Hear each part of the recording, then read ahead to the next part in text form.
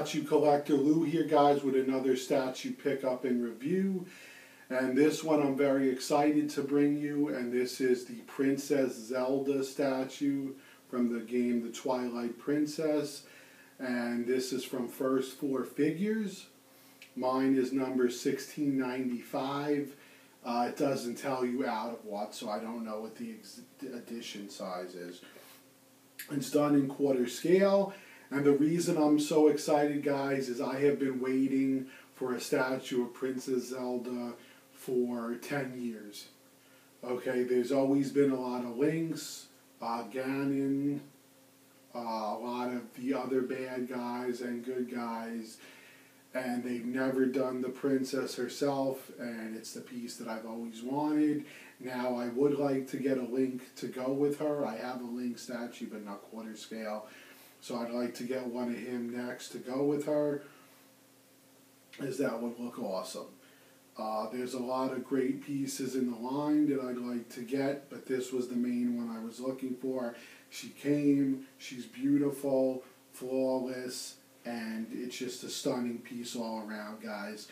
Now this, again, the packaging, phenomenal. It seems like anytime something's sent from Sideshow, but it's from another company, it's better packaging. So, amazing, guys. As you could see, her flap on the front of her dress is mixed media. It's actually leather with the pattern dyed on it, just like in the game. It's amazing.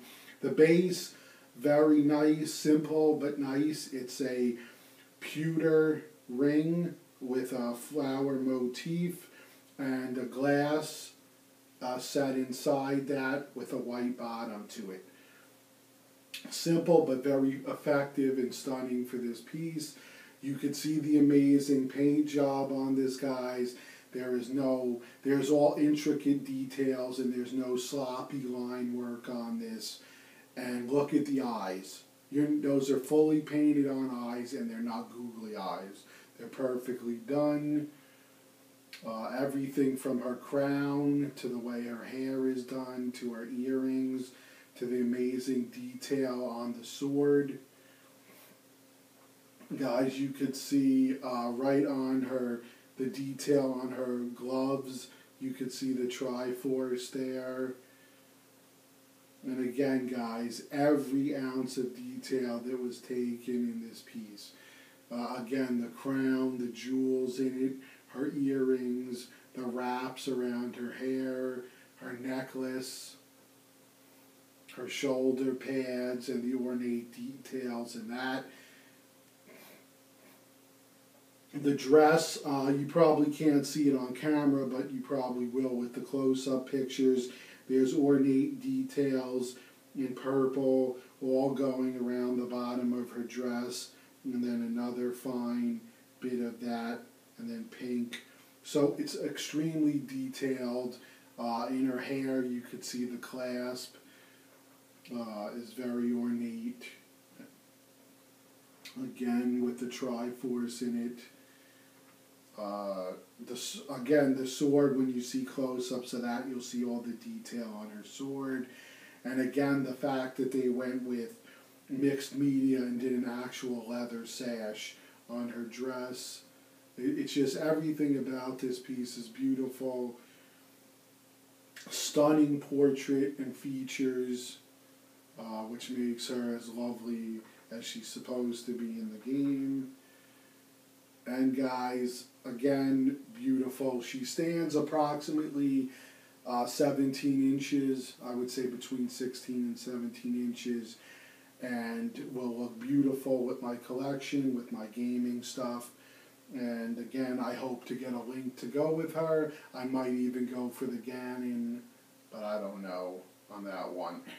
But it was a great price. I mean, First Four Figure stuff hovers around $450, but for the quality of it, it's definitely worth every penny of it. And if you're a Zelda fan of any sort, you owe it to yourself to have this. I myself absolutely love it. It was the first game I ever played on the Nintendo. It's still my favorite game to this day, the original Legend of Zelda. and I own them all complete and boxed. Every Zelda game made, barring the disastrous ones on the 3DO, but I may get those at some point just to have a full collection. That's how much I enjoy the series, and I hope one day that they make a live action movie out of it. That would be awesome.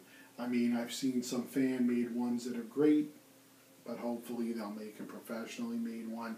You heard it here, Nintendo. Let's get this done. So guys, let me know what you think. Let me know if you're a Zelda fan. If you are, what do you think of this statue? If not, what do you think, and get out there and play some of the games.